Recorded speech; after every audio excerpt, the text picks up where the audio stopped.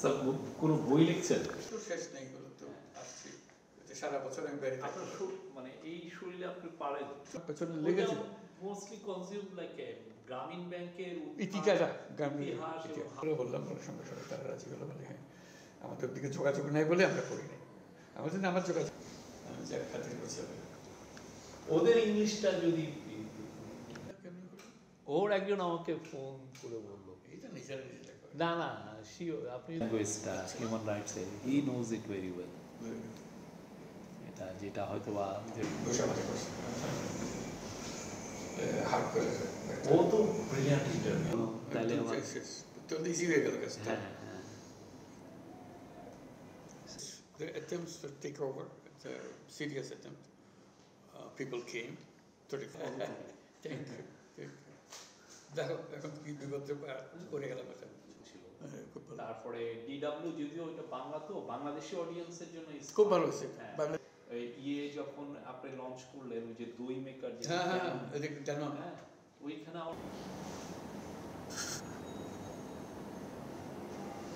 এখন হলো মুখে অবশ্য আপনারা শুনতে চাপা সাংবাদিকরা প্রশ্ন করতেছে তাহলে আছে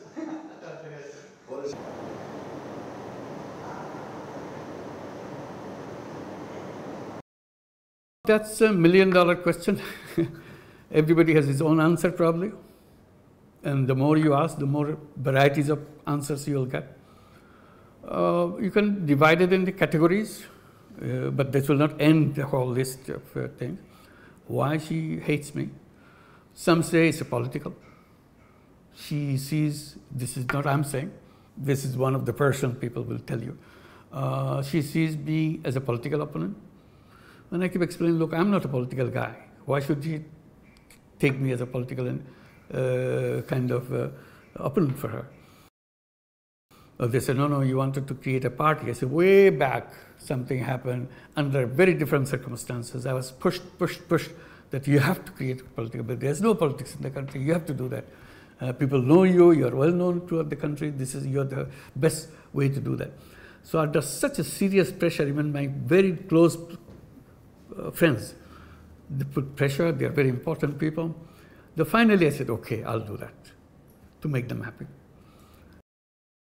She uses government occasions, very official occasions, make very serious speeches. And in these speeches, she calls me bloodsucker. She calls me all the dirty things that she could come up with, and tells the story of Padma Bridge and so and so.